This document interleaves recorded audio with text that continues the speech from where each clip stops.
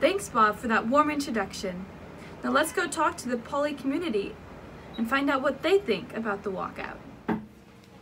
Here we have Jordan Powers, a PACE senior. What do you think about the walkout? Which one? The one that just happened. That didn't happen? But it did. Students went to City Hall. What?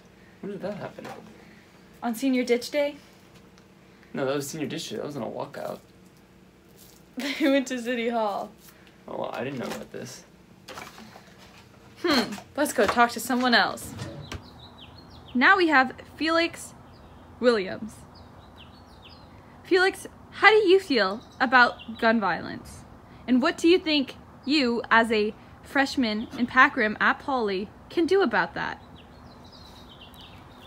Well, I think to support gun violence, you can walk out, and the walkout is one of the few but many ways to show resistance against gun violence. Thank you, Felix. Next we have Mark Powers, a PACE parent. Mark, what do you think about the walkouts? I think it's an opportunity to think about these very important issues that are facing our youth today.